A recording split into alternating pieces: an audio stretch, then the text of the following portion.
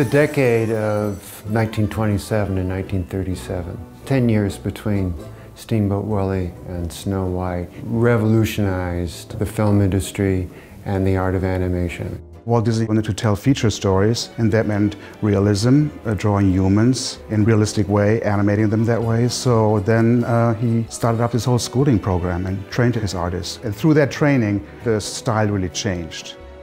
When Frank and Ollie and the other guys in their cohort, they were called the art school crowd, when they came to the studio, Mickey Mouse was about 6, 7 years old and was already an international star.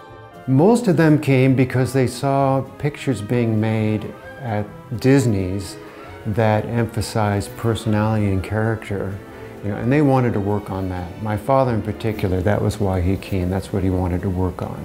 Most of the Nine Old Men really started around the time where they were gearing up for Snow White. So that meant they worked on some of the silly symphonies, Mickey Mouse shorts, Donald shorts, and so forth. But that really in itself proved a nice training ground for the feature stuff, which needed greater drawing, greater animation, personality, and all that. Everybody thought that Walt was crazy, doing this in feature-length form. But Walt and these guys had confidence in that it could be done because Walt was so passionate about it, calling the whole crew on the soundstage, telling the whole story, and these guys were sold that it could be done.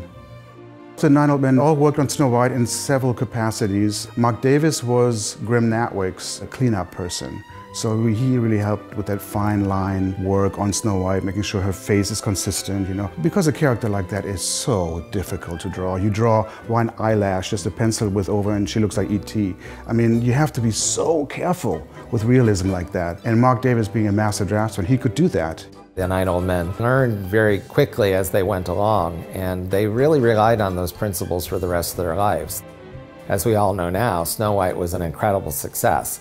And the Nine Old Men had an inkling of this when they attended the Snow White premiere in Hollywood in December of 1937. All the big stars of the day were there, along with the Nine Old Men. Frank Thomas would talk about how nervous they were in their rented tuxedos.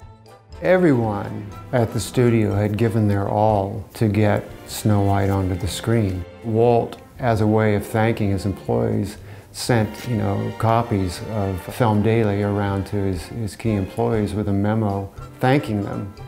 Walt sent this memo to Milt Kahl, one of the Nine Old Men. He helped animate the woodland animals that befriend Snow White.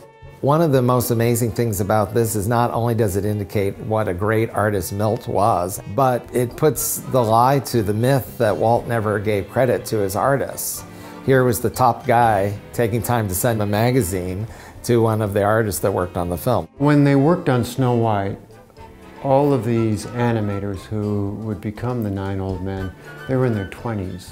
My father, when he did this groundbreaking scene of the dwarfs crying around Snow White, he was 24 years old. And they realized that they had created something entirely new. And Walt realized that there was so much that could be done, so much that could be explored in this new medium, and that he finally had a group of people that he could do, well, the sky was the limit. Reproductions of these historic items are included in the 2017 D23 Gold Member Gift, Walt Disney's Nine Old Men. Discover more about these wizards of animation at d23.com/9oldmen.